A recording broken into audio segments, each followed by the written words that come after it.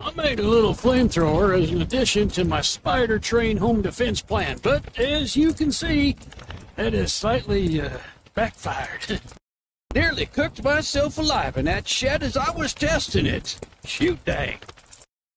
I would love to save the shed, though.